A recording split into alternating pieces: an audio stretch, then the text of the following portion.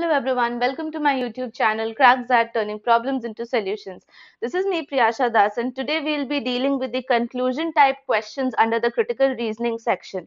If you haven't visited my previous critical reasoning videos, make sure you give a visit to them as well because I have been making different videos for different types of questions under the critical reasoning, which are really essential if you are targeting the XAT, because that is something which will be completely like 80% of the paper in XAT of the reading comprehension and of the critical reasoning section combined comprises of these type of questions. So please make sure that you go through this playlist.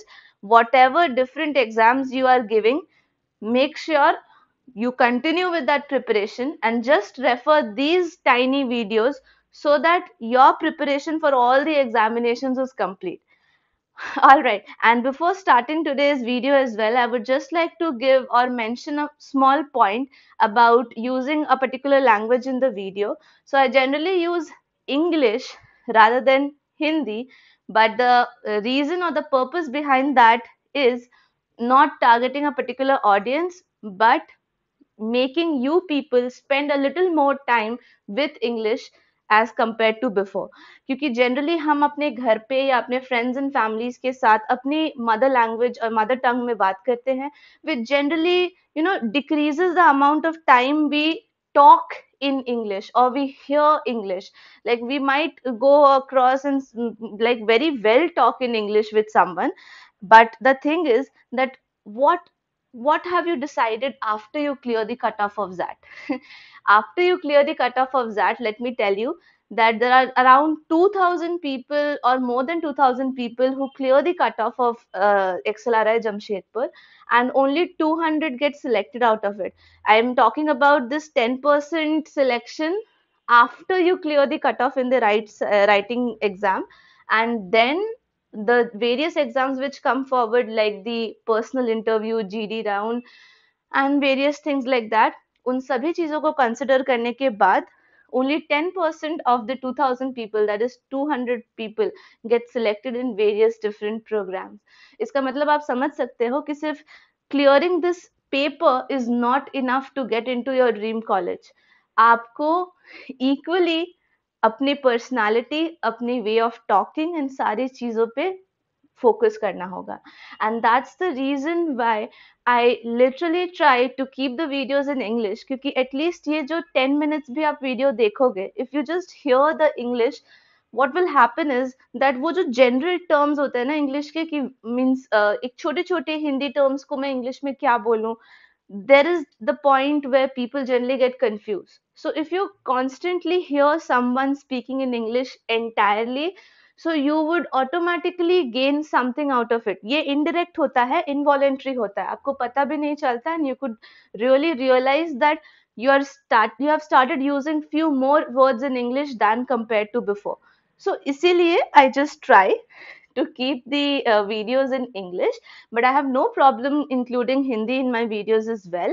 If you people are not able to understand anything, please feel free to let me know in the comment section. मैं आपको definitely समझा दूंगी.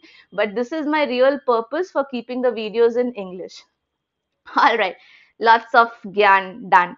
Now we'll move down to the real video. Okay, so here we are talking about the conclusion type question. So in this video, what I'll be doing is I'll be just telling you about the common question stems which will help you to identify that it is a conclusion question. Now it's very much obvious that when it is directly written in the question that which of the following is the conclusion of the argument, इससे तो हमें clearly समझ में आता है कि हमें conclusion निकालना है. But the story changes when the word conclusion is missing in the question, but we still have to understand that we need to find out the conclusion. So that can be understood like this. Which one of the following most accurately expresses the primary argument? So primary argument is nothing but the conclusion. Similarly, the author is arguing that. What does the author argue about? The author argues about the conclusion only. So that means you have to find out the conclusion. Similarly, अगर आपको ये दिया जाए कि which one of the following correctly expresses the main point of the author, then in that case, what should we do? We should find out the conclusion only. Main point और conclusion में कोई खास difference नहीं होता. So when we get this type of question, we know that we have to go for conclusion. Now, in my just immediately previous video on assumption type questions, I told you people that whenever you see something as of a suggestion or a course of action, like the government should do this or the people should follow this, any kind of suggestions or any kind of course of actions, when you see it in the options, please eliminate it when you are asked for an assumption. We have to do the exact opposite in the case of conclusion.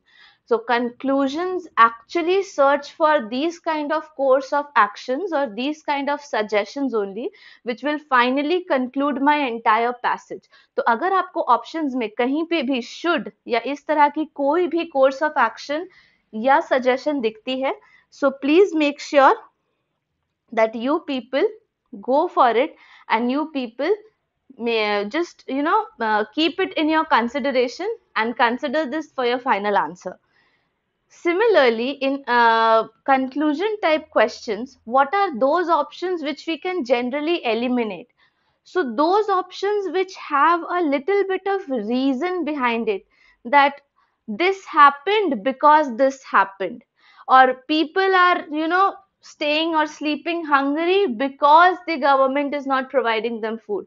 These kind of sentences which comes with a cause along with the effect are generally not the conclusion. तो conclusion में हमें generally कोई reason नहीं मिलता है. So that's what we need to eliminate out of here.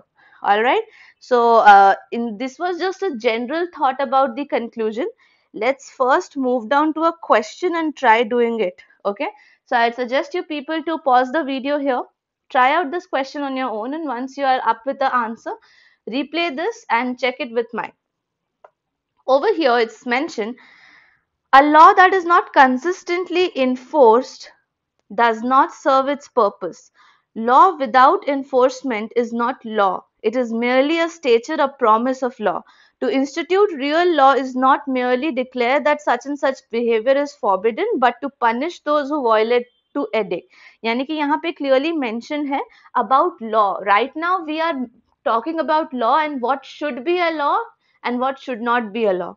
Furthermore is an indicator about the further explanation.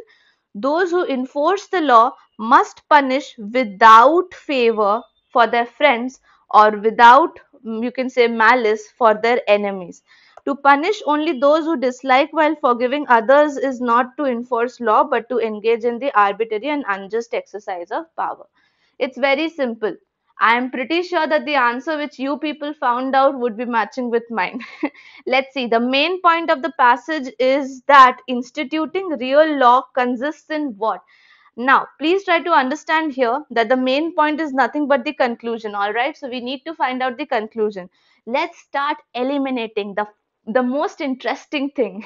Option A, the exercise of power. Real law constitutes in the exercise of power. This is what is mentioned in the last line, that it should not be the exercise of power. So option A gone. Ultimately, you need to understand the passage. Okay, like there are many times when you don't understand anything out of the passage, then it becomes a bit difficult. But यहाँ तो हम clearly ये समझ पा रहे हैं कि we are being discussed about एक लॉ में क्या होना चाहिए और क्या नहीं होना चाहिए, एंड अगर हम उसे इन्फोर्स करते हैं, दैट मीन्स अप्लाई करते हैं upon someone, then we should do it without any bias. That means without any favourable circumstances or malice circumstances. So option B, authorising the enforcement of punishments. यहाँ पर सिर्फ punishments की बात नहीं हुई है. You need to understand this carefully. यहाँ पर ये बोला गया है कि you should punish those who deserve it, not those whom you dislike. तो यहाँ directly we are not talking about just the punishments, we are also talking about the people who are not guilty should also be left, right? So just enforcement of punishments is not the conclusion of the passage. The unbiased punishment of prohibited behavior. Now this is something I mentioned before, that law unbiased होना चाहिए. यानी कि ये thought मुझे आया, this thought came to me, and this was one of my shadow answers, we can say. So we can keep this option on hold until and unless we check option D and option E. Option D says, understanding the purpose of law. understanding the purpose of law. No, we are not understanding anything. We want to give a suggestion that what should be done.